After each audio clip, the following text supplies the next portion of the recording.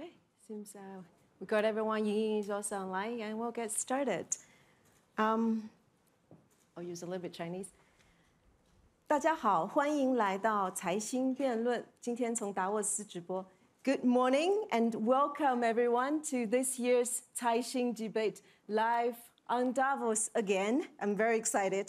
I'm Li Xin, and the topic today is China investment and economic outlook, something that almost all economists, journalists, business community are watching very closely every day.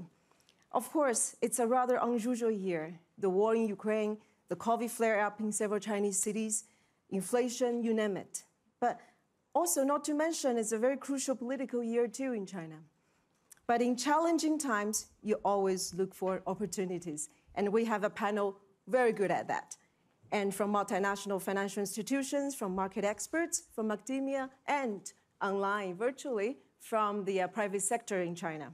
Let me quickly introduce to you, our panelists, and I will start with the quick question for each one of them. So the first gentleman on my left-hand side is Marcos Trejo, the president of New Development Bank, formerly Brazil's deputy economic minister and special secretary for foreign trade and international affairs. It has been a fun year, Marcos. So out of the 5 countries of NDB, what's your forecast on the GDP growth this year? Cindy, it's a pleasure to be here and once again join a Caixin discussion. So the New Development Bank was set up by the BRICS countries, and we've also embarked on a process of membership expansion. So we have now 4 new members. We're looking at a GDP expansion in China north of 5%. India is going to grow close to 9%. Brazil is going to grow at around 2%. Same for South Africa. Russia is obviously going to have a very severe contraction in its economy out of the new member countries. Bangladesh growing north of 7%, Egypt 5.5%, Uruguay at around 3%, and the UAE at 4.5%. So if we're talking about economies like China, India, Brazil that feature within the 10 top GDP economies of the world, still a robust growth for 2022. That's a pretty encouraging message to start with. Move on to John Tuttle in the middle, Vice Chairman and Chief Commercial Officer of New York Stock Exchange Group. So John, how many Chinese companies are currently listed in NYSE, and how many you would see still there within, let's say, 2 years? Good question. Well, I think it's helpful just to pull the lens back for a moment. So we have 2,400 listed companies on the New York Stock Exchange. About 20% of them are from outside the United States, representing 46 different countries. The country with the most is Canada, natural fit neighbor to the north, but the country with the second most listings is China. And so, the relationship between the New York Stock Exchange and China is about 35 years old and really took off in 1987 when our chairman traveled there and met with Deng Xiaoping.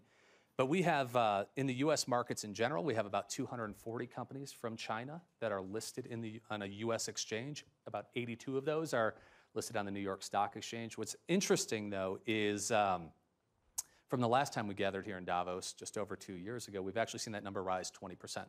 So we've seen a lot of companies from China list in the United States. Going forward over the next 2 years, I'm encouraged those numbers will stay where they are, if not grow. That's another very encouraging message to hear. We'll watch the number very closely.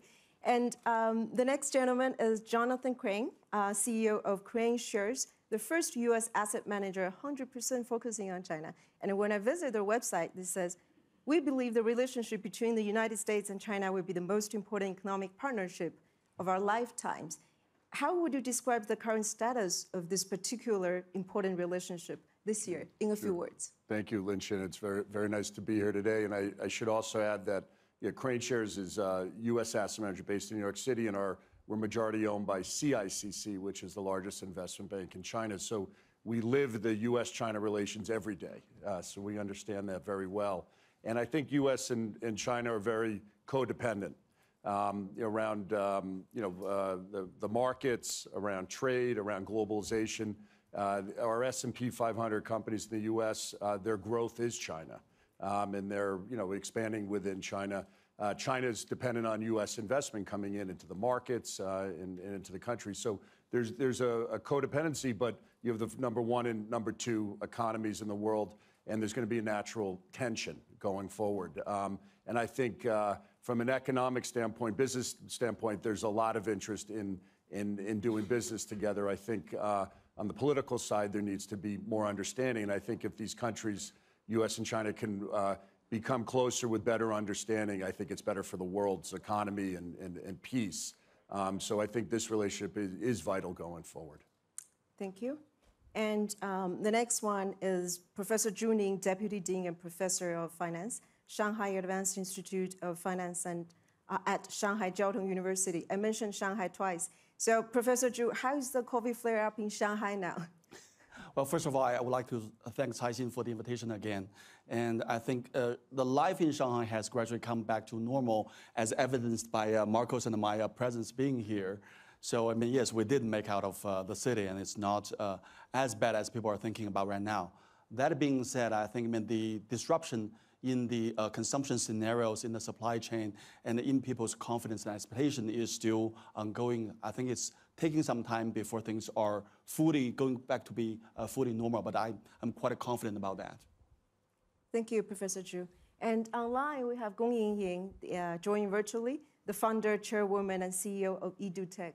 And they describe themselves as an artificial intelligence and human intelligence-driven medical research and services company based in Beijing, listed in Hong Kong. So how are you, Yingying? And since you're in Beijing, how many of your colleagues are currently working from home now? First of all, thank you for inviting me, and thank you for the question. Lixin, we're a tech company, so since 2020, we have adopted a flexible working system that allows people to choose how they want to work. But having that system, you really need to have a lot of, the project management system, the sales system, meeting rooms online, and to drive everybody to work efficiently, and having them have the flexibility to choose how they want to work. So that has been very challenging for me over the past few years. And one thing I do want to share with everybody is that really make my mission very clear, which is making precision healthcare accessible to everyone, and we have to keep reminding our people, and either they're at workplace or at home, and so they know what they're working for, and so how you work, where you work become less important. So now we have employees across 26 provinces, and also in 4 different countries, and it seems that we're working efficiently and very well. COVID definitely accelerated digitalization and remote work also in China. So thanks all.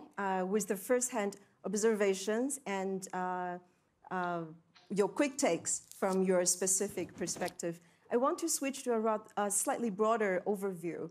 In the last 2 years, a lot of changes happened. Almost feel like black swan becomes the norm. Something is going to happen.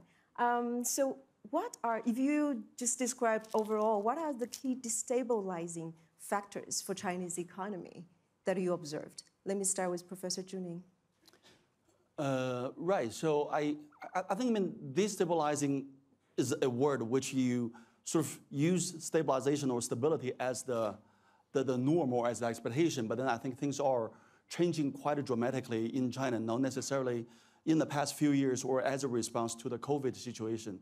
I think China is undergoing or has been undergoing very fundamental and very important changes in the past 5 or 6 years already. I think the key thing in my view as an economist is we're going from a high-speed growth model gradually trying to transition into a high-quality growth model. I think this is something that's new not only to China but also to the rest of the world. So let me just quickly elaborate on that. I think in the past, we really care about the growth speed. I mean, we always pride ourselves with we have been growing at 8% and faster. But now I think in the past few years, if you read the official readout from the government carefully enough, you'll hear more words about preventing systematic financial risks.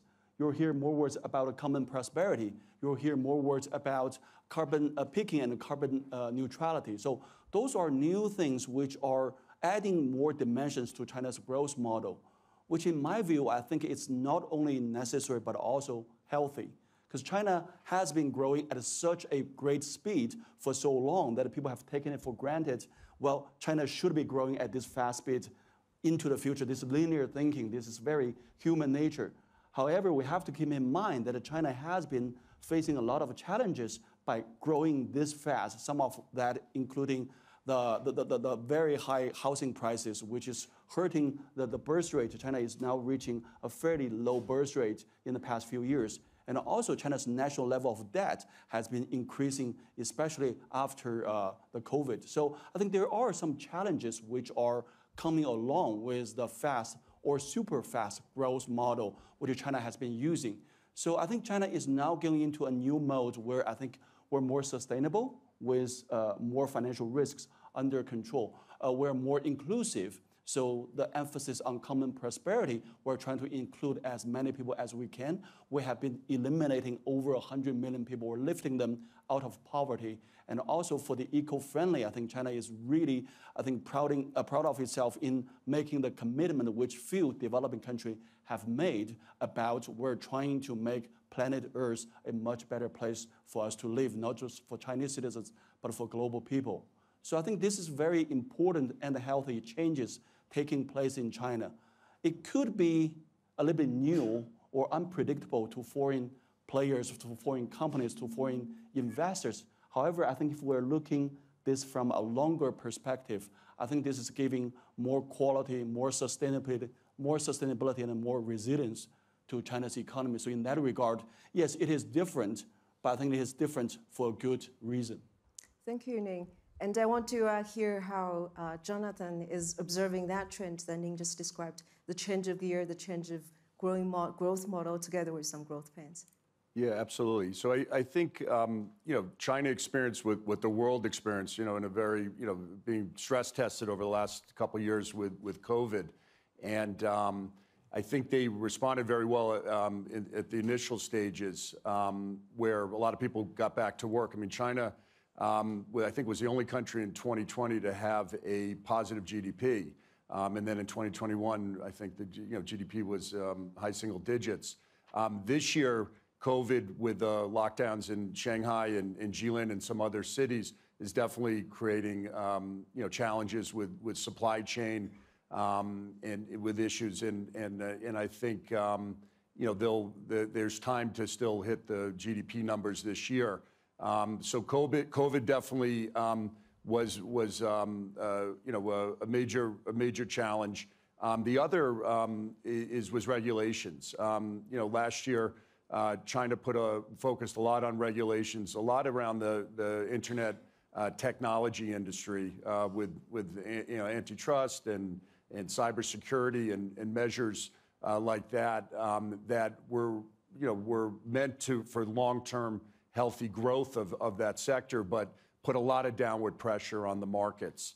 And there was a big correction in the China markets because of that. And I think they used last year as an opportunity, especially it was with a lot of challenges around COVID to do this and set up a stronger internet technology industry for the long term. But I think the world saw the markets come down and now have, obviously valuations have come down and I think are interesting entry points now, but I think that also was challenged. Thank you. And well, is that a good entry point? Is that how it's perceived on the capital market? How the capital market is perceiving it? Yeah, definitely. I mean, look, there are historical valuation lows right now, especially in the internet sector. If you believe in the 1.4 billion consumer of China and the growth of the middle class, the internet technology sector, that is the transmission engine for that consumption. I think a lot of people are looking at that sector for an entry point. Is that true, John? I would say there has been an adverse impact on the Chinese economy over the past 2 years, picking up a little bit off what Jonathan said. So first of all, because of supply chain disruptions, U.S. and global corporates are looking to diversify their supply chain sources as well. So instead of having that kind of single destination of China, they are now diversifying, which could have an adverse impact. Now, on the capital markets side as well, to Jonathan's point, the markets are down. So if you look at from last time we were here, and you take kind of an index of Chinese companies listed in the United States, they're down 21% right now from where we were 2 years ago. The S&P is up 21%. So there's been this big divergence in the markets. What I think is very important is making sure that there's clarity around regulation, because that is what global investors want. Many of these kind of great technology companies coming out of China, these exciting companies that are changing the way we work and live, they're going to need to access capital outside of our borders. And so having more certainty around the regulatory landscape and the legal landscape will better serve investors who are going to be the ones that are allocating companies to fuel even more growth, both domestically in China and globally for these companies. Thank you.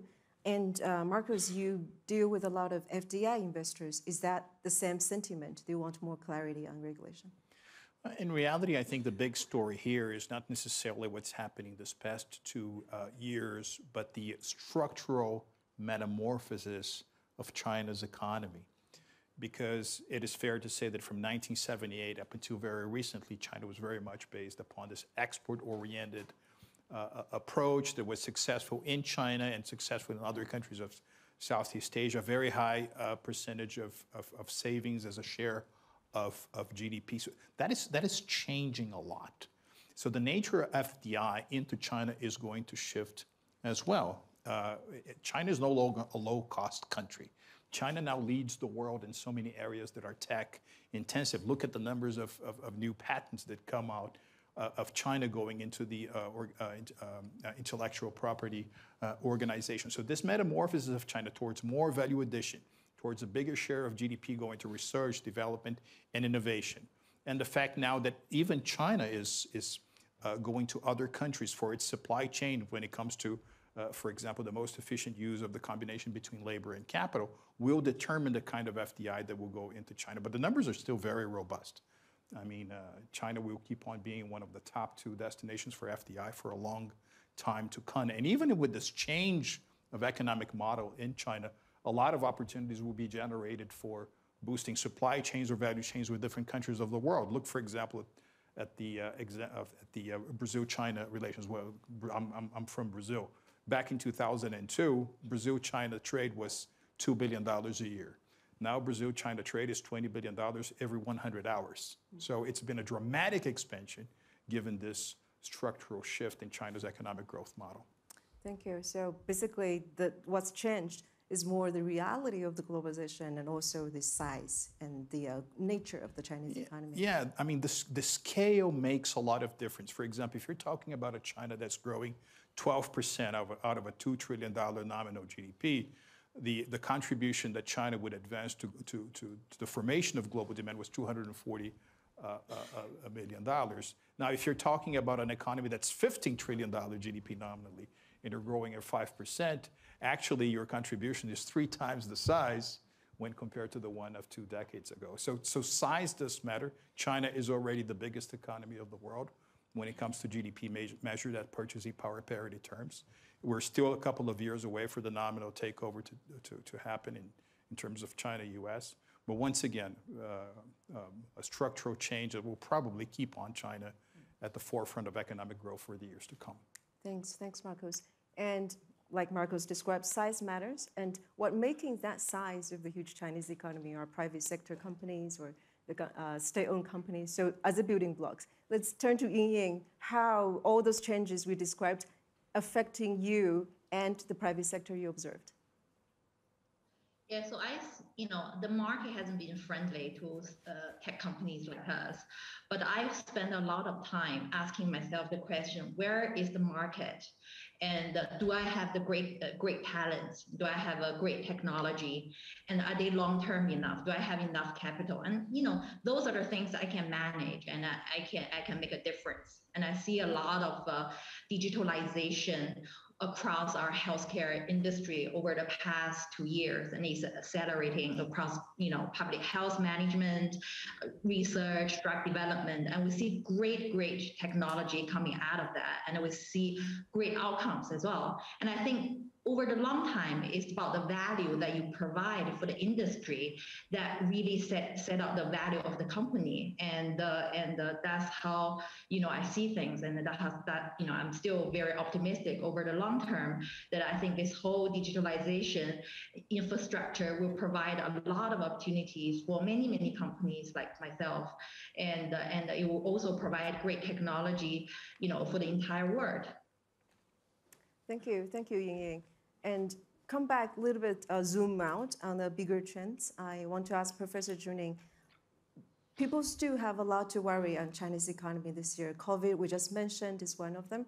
And then the slow consumption, and then the whether export can be as strong as the previous 2 years when the rest of the world are coming back on the supply chain. So do you think there are still enough tools in the regulators' toolbox to tackle all these challenges and continue boosting the economy? Well, I think the short answer is yes. And I want to follow up on Marco's earlier comments about, even in the past few years, I think China's contribution to the global GDP growth is over 25%, a quarter. So that's bigger than most of the time, bigger than the combined contribution from India and the US, typically the number 2 and number 3 global economy powerhouses. So I think that's still saying the power, the dynamism in China's economy.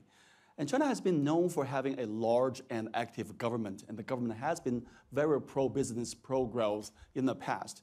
So even though I think there's some short-term headwind or short-term fluctuation, I think let's not forget, Chinese government has not tapped any of the non-traditional fiscal or monetary policies yet, unlike many of the Western governments. So we have been reducing rent, reducing taxes for small and medium enterprises, but we have not reached the point of giving out money yet. But that is an option. And some local governments in China have already started experimenting with giving out consumption coupons, which have been proved to be useful in helping economic and in household consumption. So I think that is quite important. And on the monetary side, unlike most of the central banks, which reduced the interest rate to close to zero threshold, I think China's interest rate has been remaining in the more normal 2.5% of the range. So that means that China is still having a lot of room, if it wants to lower interest rate, to give monetary stimulus to the economy. So I think in that regard, I think we have a lot of tools in the toolboxes for now. But with that said, I think I do want to follow up. Again, I think size is really important. So compared to 2008, right after the global financial crisis, China's economy is more than 3 times, close to 4 times as big right now as it was some 14, 15 years ago. So even the same amount of stimulus from the government will not have the same marginal impact on the growth. So we have to be realistic with, even if we could have another 4 trillion stimulus packages, which I am not so sure, but many people are making this analogy. Even if we are going to have that kind of stimulus, we're not going to have the same kind of impact on the economic growth as we saw in 2009 and 2010. That's very interesting. And then thanks for sharing a very important macro overview. And then the headwinds that you mentioned, one of the headwinds that people pay a lot of attention to, like John mentioned, is basically tightening on the tech sector. So Jonathan, you've been observing the Chinese market for a long time. Sure. How do you think the tightening on the tech sector is affecting the global investors' perception of the China market? And also, like you said, is now the buying time now? Is that over? Is the visibility of regulation in sight? Yeah, so I think it's important to set a context when talking about the tightening. I actually don't call it tightening, but the regulations that come on the internet sector. So first of all, the China internet technology sector is 40% of China's GDP. Okay, you have 1.4 billion consumers, 700 million middle class now consuming through these internet technology names. I mean, we all know of Alibaba, Baidu, Tencent, but there's a whole group of smaller companies now, innovative, coming up. So the sector is going to grow. but also the consumer is growing, okay? So, China, and this whole sector's grown a lot, tremendously in the last 10 years. So I think I don't look at it so much as the tightening of this sector. I think it's more providing regulations that really are around, anti-monopoly, antitrust, cybersecurity, regulations that came in that really are going to set up this sector for long-term stronger growth. And I think that's how the Chinese government was looking at it. And it's only natural. We do that in the United States. Europe's doing it. So instead of this being negative, and yes, there was downward pressure on the markets. I'll give you an example. A lot in the educational technology. Education is very important in China, and a lot of money was being spent by consumers in education technology. Some of these regulations were actually celebrated by consumers in China. It made it much more affordable, even though the markets put downward pressure on some of these companies. So I think long-term, this was healthy. It has created an interesting entry point. We talked about it before, where these valuations have come way down. But we also see the same thing that put downward pressure on the sector is actually the same driver that's going to put the sector back on track, and that's government regulations and policy, basically. So you've heard in the last couple of months, President Xi and Premier Li and Vice Premier Liu He all come out and say that they're supporting this internet technology sector. There'll be stimulus. And so I think the regulations were meant to be healthy long term. And then now you're seeing all the high-level officials talk about how they're supporting the sector. Look, it's 40% of GDP. It's a big part of China's future, and it's how this 1.4 billion consumers interact every day. That's their daily lives, is through these companies. Thank you. So it's a regulation more of a catch-up and long-term oriented. Ning, you have something to add?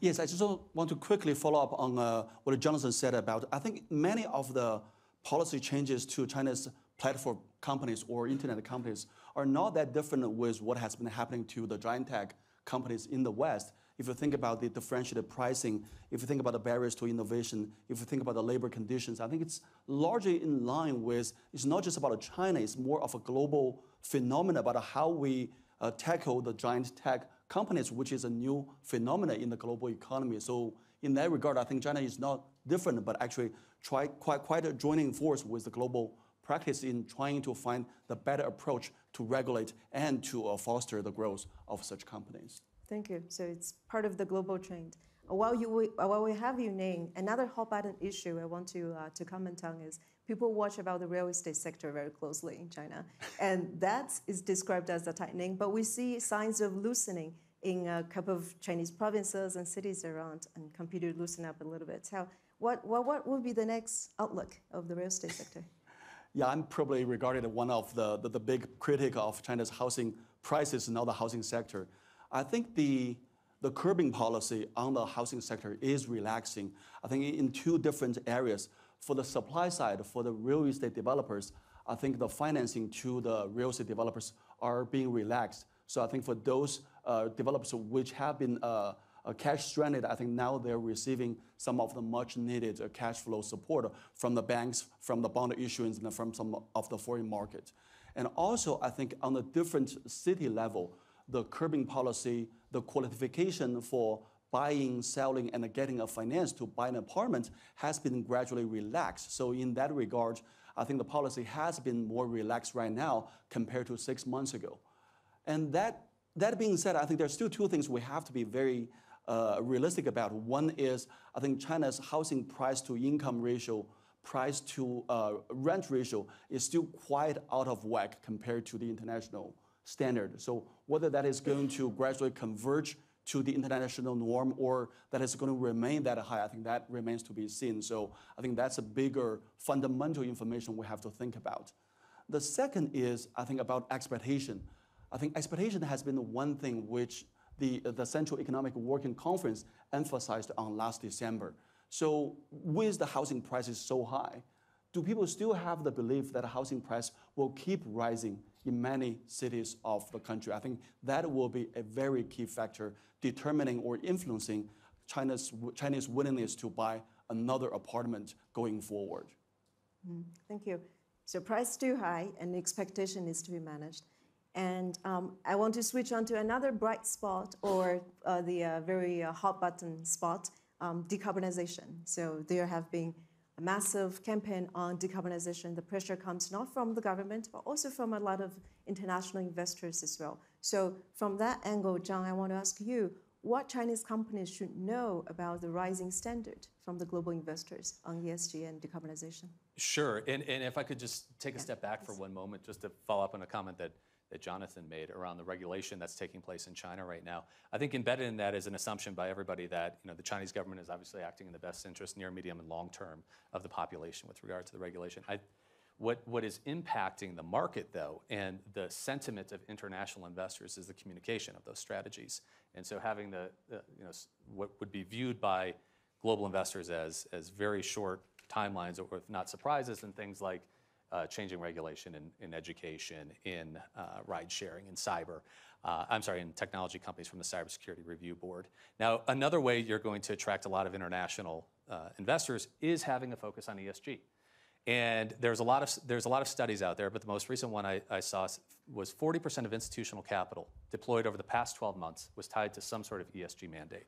Now, that can vary how intense the ESG mandate is, from kind of a basic screening to in-depth analyses done by institutional investors. But to continue to attract foreign direct investment into China, into the Chinese markets, we strongly encourage our Chinese issuers and those companies that are thinking about tapping the international capital markets to have a good grasp on ESG and be reporting statistics around their climate footprint, their decarbonization path, their sustainability programs as well, because that will, again, attract those global institutional investors. And that can be everything from your large global asset managers like the BlackRocks of the world to the pension funds, to even smaller asset managers whose LPs, their limited partners capital, may be tied to that fund having some sort of ESG mandate. So we're in constant dialogue with companies from China and from around the world to make sure that they're able to tell their story with the right metrics and in the right way to the global investor base to help attract more focus. Because if we were here 2 years ago, that number was below 40%. It's at 40% now, and it's only going to continue to climb. Yeah, thank you. And Marcos, from your standpoint, how do you see the change of awareness and capacity on ESG in China on the ground? I see China at the forefront, both at the discussion of ESG practices, but also in terms of policy implementation. What I think China wants, and I think this is true about other emerging markets as well, is some of the ESG standards or rules should be multilateral defined. It should not be a top-down approach from some countries to others, so it's something that is collectively built. But this attachment of China to promoting best practices in ESG is one of the reasons why for the first 5 years, our institutions was able to direct 25% of everything we finance to climate-oriented projects. And in this next cycle of 5 years, we've just adopted the new strategy. We're going up to 40%. So whether you're talking about wind energy, energy transition, solar panels, a number of ESG-friendly technologies, China's at the forefront as well. One of the most important contributions we get to how we define the new development bank going forward is a result of China's positive influence in ESG practices. Almost doubled in a 5-year plan from 25% to 40%. Yeah. And Ying, let me turn to you. One trend people watch China very closely is the looming demographic challenges. And that made healthcare a really hot sector as well. So can tech provide solutions to China's demographic and aging problem? For sure, that's the thesis of our company. And, our solution is already being used by, hundreds of clients around the world. And, for patient management, drug developments, and clinical services, and so on and so forth. I can just give you a specific example. They say a drug is $1 billion in 10 years. Recently, we just shortened rare diseases drug phase 2 trial by 20 months, just using our disease knowledge graph for better trial design, better clinical trial execution, and more intelligent patient enrollment. And that dollar value finally transferred to the final patients. So, using is already very viable, and we have a lot of great outcomes for public health management, drug development. So, yes, for sure. Thank you. So we talk a lot about what's going on inside China, from sectors, from the economy, this and that. But there's a lot happening outside China as well. What are the global trends that are affecting Chinese economy from externally? So inflation, food crisis, supply chain, just like our previous panelists mentioned, supply chain onshoring or nearshoring, or somebody called that friendshoring. So Marcos, how would you see the external factors impacting China? So I think that the rerouting of global value chains is absolutely one of those trends. I'd rather use the expression value chains than supply chains, because this goes much beyond the issue of supply. It means that new marketing centers, new research and development centers are being set up around the world, which will create new areas of attachment and cooperation. And I think here, in this particular regard, we will see a lot of decoupling, but we will see a lot of neo-coupling as well, connections that were not there before and that are made possible both for China's economic scale, but also because of China's economic sophistication.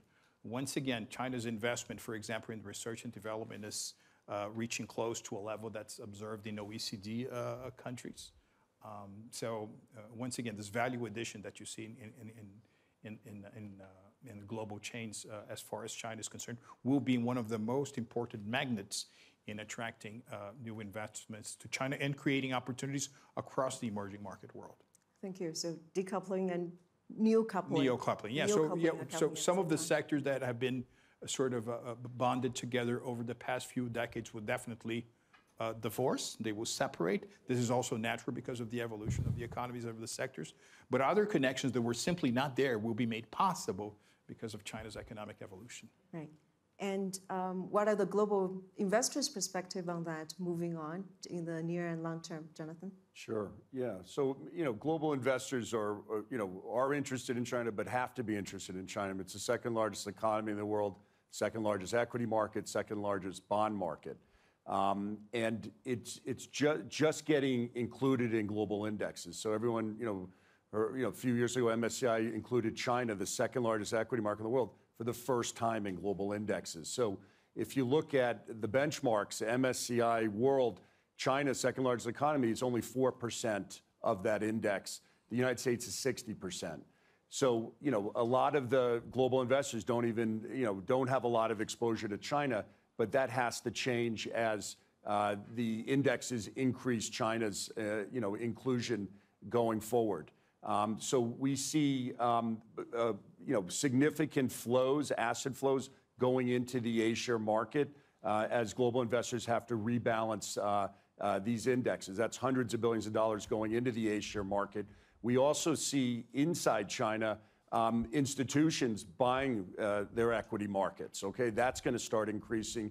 And then it's the fastest growing wealth management and asset management market in the world. You're also starting to see financial planning come on board, 401k type of plans starting. And so you're going to see also the consumer starting to do buy and hold investing into the mainland market. So right now the mainland market is maybe 4 or 5% owned by international investors. That will change. So we see significant interest in China, but also investors having to allocate going forward as these benchmarks grow. Then we also see key themes coming out of China. I mean, urbanization is a really interesting theme that sets off a lot of investment opportunities. Just an example, China's right now at 60% urbanization, will be going to about 85%. Hundreds of millions of people moving to cities. The United States was 60% urban right after World War II. And then our whole middle class grew, the American dream happened, and that's where we see China just beginning. And it creates Very interesting thematic type of investing in internet technology, healthcare, 5G, and then all around the environment and clean tech. I mean, China will become a leader around that too. So the consumer, China, we think the world, global investors are really trying to figure out how to get that exposure. And so, there's a positive outlook even amongst, these, challenges around the downward pressure of the markets. I think you'll see increased allocations to China by global investors. Thank you for putting that in the longer horizon. Economies have swings and cycles, we all know, and in the challenges we just mentioned, and there are also opportunities arising. So behind that, what we need to find out is the resilience of the economy that we can pinch our hope on. What do you see as the resilience of Chinese economy, John? A lot of things, but I would say chief among them is 1.4 billion. 1.4 billion people, hundreds of millions of entrepreneurs, 1.4 billion consumers, 1.4 billion potential investors. And to Jonathan's point, the market has just barely been scratched, and there's a tremendous amount of opportunity. Despite regulatory headwinds on both sides of the Pacific, in the United States and Beijing, longer term, investors seek opportunity, and at 1.4 billion people, there's a tremendous amount of opportunity. Size matters. It does. And Ning, what do you see from the Chinese perspective? What do you see as a resilience? Well, I think probably two things. One, following up on John's comment about is the people. I think people who are willing to work very hard, people who are aspiring for better quality of life, and people who are very flexible, resilient, and willing to go through a lot of challenges. And then I think there's the government. I think Chinese government is also known to be very pro-growth, proactive. And then in that regard, I think we have been going through like the 98 global financial, the Southeast Asia global financial crisis, the 2008 global financial crisis. We have been going through some of the headwinds, maybe not as much right now because the average growth speed is slower right now. But I think the government has been known for being very pragmatic, being very nimble, being very adaptive to deal with the changing environment. Yeah, May I jump in? Yeah, size matters, but your approach to globalization matters as well. Even if you have 1.4, 1.5 billion people, and all of a sudden you close yourself to the rest of the world, your economic performance is going to be hurt. That's not what we see in China. Last year, for example, I remember President Xi Jinping arguing that China would, for the next decade, import $25 trillion. That's openness to globalization. Welcoming FDI at the levels of that China is welcoming right now and setting up those partnerships. That's openness to globalization. So if you have one of the key players in the global economy steadying the course and being open to globalization, I think this is a very positive message to be sent out. Thank you. So size matters, but plus the right attitude, which is openness. To globalization. To globalization, yes. And that's wonderful discussion, really insightful. I enjoyed it a lot. But before wrapping up, I want to give each of our panelists a scenario. If you are invited to give one piece of advice to a specific person, what would you say? I'll start with Marcos. A multinational company wants to expand to China, but have worries in mind, including even a remote potential of sanctions and the supply chain disruptions we just mentioned. What would you say?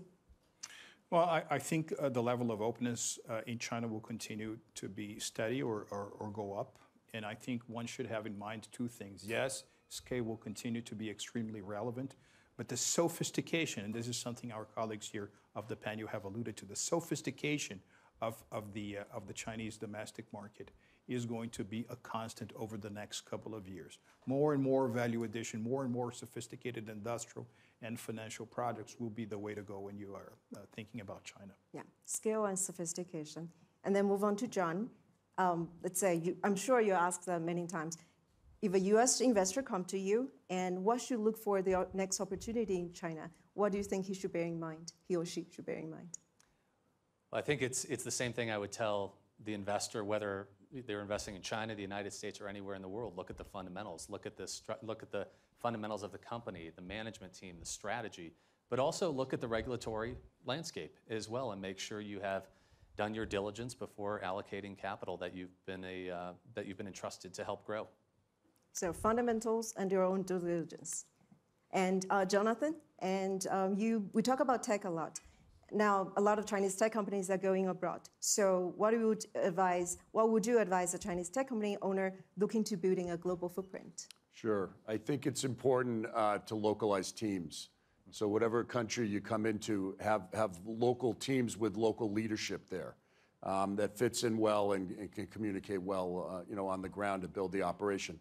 I also think, China offers, the world's very interested in that. We keep talking about this 1.4 billion consumers. So I think what you can also offer partners around the world is be a bridge, a trusted bridge back into China also. So I think focus on bringing something, to the table, which is really acting as that bridge that can help partners get entry points into the China market. And then I'd also say trust is very important. I mean, you have to get trust, you got to give trust. So I think there's got to be a focus on that. So bridge and trust. Yep. And Professor Juning, there are 11 million Chinese graduates hitting the job market this year, and largest in history. Some of them are your students. So what would be your piece of advice to a young Chinese graduate looking for a job? Well, I think they should listen to this panel about the exchange of ideas. And I think they should, hopefully, I think that they should remain, as we discussed in this session, remain positive for the longer term and be prepared for the shorter term. Be prepared and remain positive. Ying, you have the last word. What would you say to a young Chinese woman, just like you, wants to start her own company? So I'm a mother of 3, and my kids needs a lot of my time, and I feel very lucky with 2 things. One is you really need great partners and a great team, that you can rely on, because there are times that you're just not available. And secondly, that you need to find something that you feel your kids in the future generation can also benefit. So that keeps the passion going. And I'm very motivated to eliminate as many diseases as possible with our technology. Thank you, Ying. And with that little personal touch, we have to wrap up our discussion today. Thank you very much for participating. And this is a special year. One thing we need to mention is we commemorated the 5th anniversary of the Nixon visit to China. It's worth remembering that the collaborative advantage we had and we can unleash moving forward. Thank you for joining this year's Caixin debate, and I'll see you next year. Thank you.